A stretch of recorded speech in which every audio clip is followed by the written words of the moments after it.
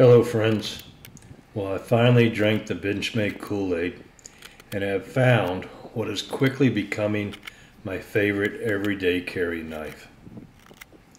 But before we get started, please take a moment to subscribe to my channel and like this video. It helps more than you would think. Alright, so what we're reviewing here today is the Benchmade Taggedout Hunt Series knife. This is the one in the orange Grivery scales, number 15535. This is the first model that came out in 2022. Now I've already done a review on the 2023 OD green with the G10 scales and the S45 VN blade, and part number 15536 with the orange thumb studs. And you should know I'm giving this knife away as soon as I hit 1,000 subscribers. So find that video and comment, "I want this knife," and make sure you're subscribed in order to win. I went back and purchased the orange handled knife for myself, and I'll be keeping this one while giving the green one away to one of my subscribers.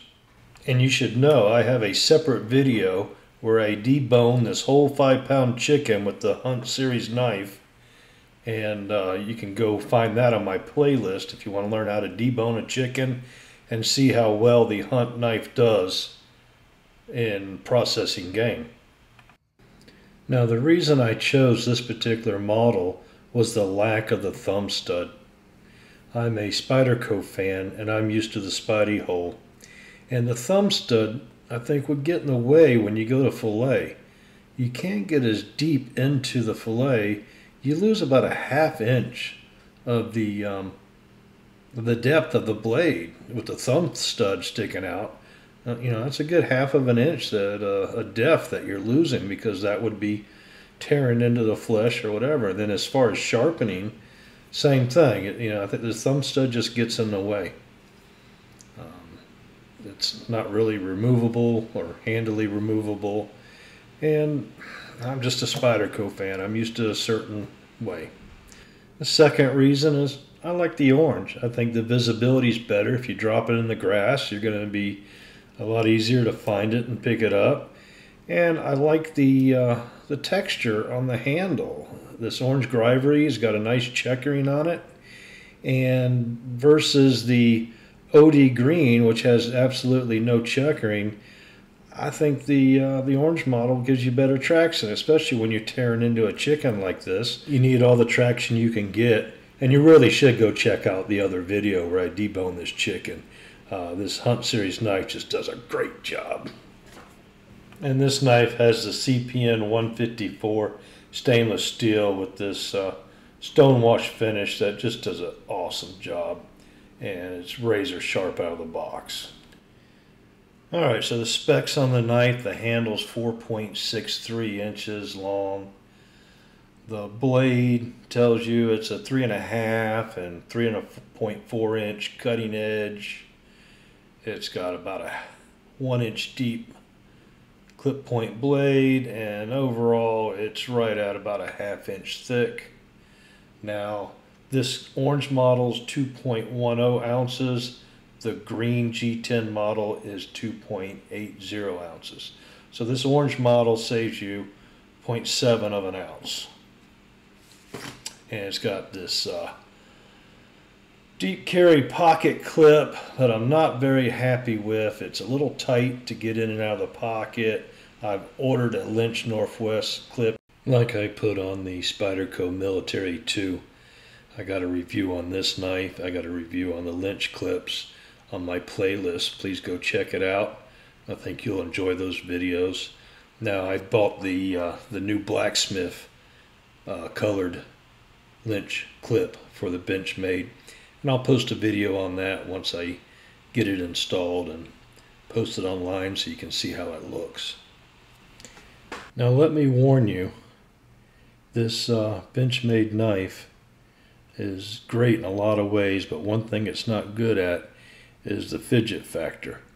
The blade is so thin and light, it does not drop very good on its own. I've lubed it up very well, and I've carried it for about 2 weeks, fidgeting with it, and it's not one I want to drop. Now, I got absolutely no play in this thing. I mean, the lockup is rock solid, no up and down, no side to side play in it. It's nice and tight, no movement, but I got to push it down with my finger each time. You know, it opens and closes nice and smooth. I have no problem with it at all. I'm not looking for some kind of quick draw knife, you know, here's my knife, look how fast I can pull it. I'm not into that. I want a knife that I can control, pull out of my pocket with one hand, do what I got to do, put it back in without cutting myself. And this knife is good at that. Like I said, it is rock solid. There's no movement in this thing. That axis lock does a great job. Jimping up top, very nice, plenty of traction. And like I said, it's not a knife review unless you compare it with other knives. So let's bring out the fan favorite, the Para 2. Knife I've carried for over 10 years. Very close in size, very close in length, very close in depth of the blade, but the biggest difference is going to be that belly on that Benchmade.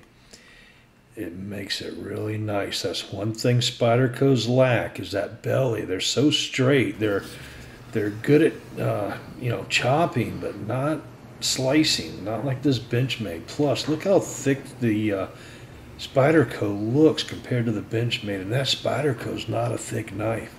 It's strong, but it is not a very thick blade. That Benchmade is half the thickness, half the weight. Now here's another knife. This is a ZT0652. All right. Now the only reason I brought it out is because look at the profile of the belly of that blade. They're almost identical. You put them side by side, they're an exact match. Okay. Now the only difference is when you turn them towards you this way, that ZT is twice as thick. It's not a good slicer. It's got that belly. It's a good skinner. Okay, but it's just too darn thick. That ZT's 5 point something ounces compared to 2 ounces of the Benchmade. All right, so I wanted something else to chop on, so we went out to the Everglades Park and took a look around. Me and the monkeys searching for something to cut on. Came across some sticks that were pretty dried out laying on the ground. Let me tell you, if you know what kind of wood this is, please put it in the comments, because this thing was like petrified. I mean, I felt like I was carving on some 10-year aged hickory wood. I mean, it was really some tough wood, but you know, look how I'm double thumbing that blade on that Benchmade. It's just a great knife. I mean, it handled the chicken like nothing but nobody's business. It's handling carving this stick like nobody's business. No hot spots in my hand. It's just a great size knife. 3.5 inch blade knife is the perfect size pocket knife in my opinion. The knife has some great jimping up top here. It's not too aggressive, but gives you good traction. And I think you should get one, or you should go check out my video on the OD Green tagged out and try to win that one. Once I hit 1,000 subscribers, one of y'all is going to win. So make sure you subscribe to the channel, like the video, and you could win a OD Green tagged out.